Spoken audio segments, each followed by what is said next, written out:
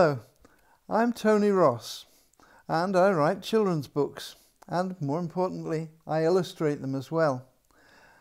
And I did a series of books called The Little Princess, and this is one of them. I'm going to read it to you now. It's called I Don't Want to Wash My Hands.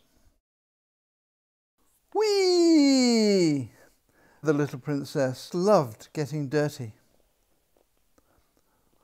Wash your hands before you eat that, said the queen. Why? Said the little princess. Because you've been playing outside, said the queen. Wash your hands, said the cook. Why? Said the little princess. Because you've been playing with scruff, and dry them properly. Wash your hands, said the king. Why? I've washed them twice, said the little princess. And you must wash them again, because you've just been on your potty. Wash your hands, said the maid. I washed them after playing outside.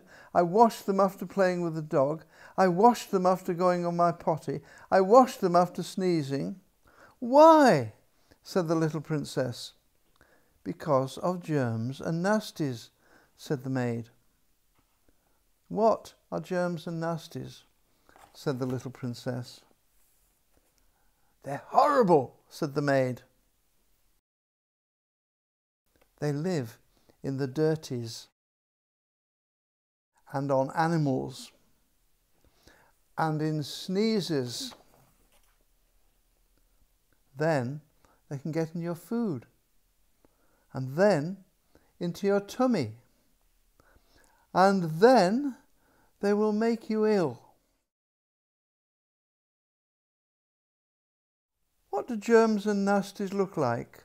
Said the little princess. Worse than crocodiles, said the maid. I've got no crocodiles on my hands. Germs and nasties are smaller than crocodiles, said the maid. They're too small to see.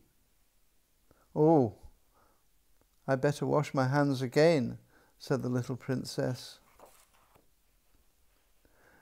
Do I have to wash my hands after washing my hands? Don't be silly, said the maid. Eat your cake. Have you washed your hands? Thank you very much for listening. Goodbye.